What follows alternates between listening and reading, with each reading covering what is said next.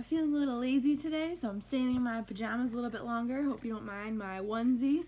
Any of you have onesies at home? I love my onesie.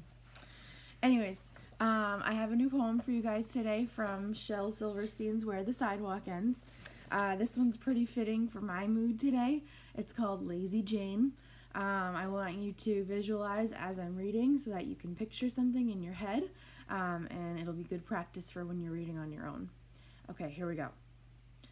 Lazy, lazy, lazy, lazy, lazy, lazy Jane.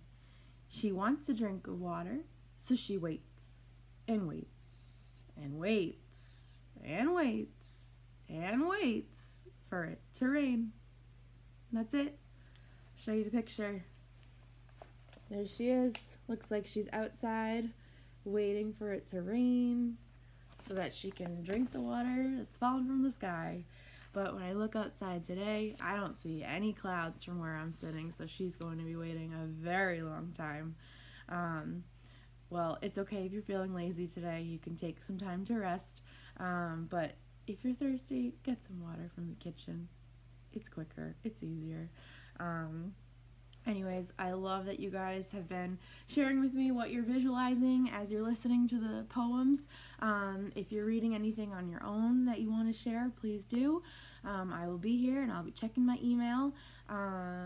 Yeah, so thanks for listening, you guys. I miss you all and I hope you have a great day. Keep making good choices and I'll see you soon. Bye, guys.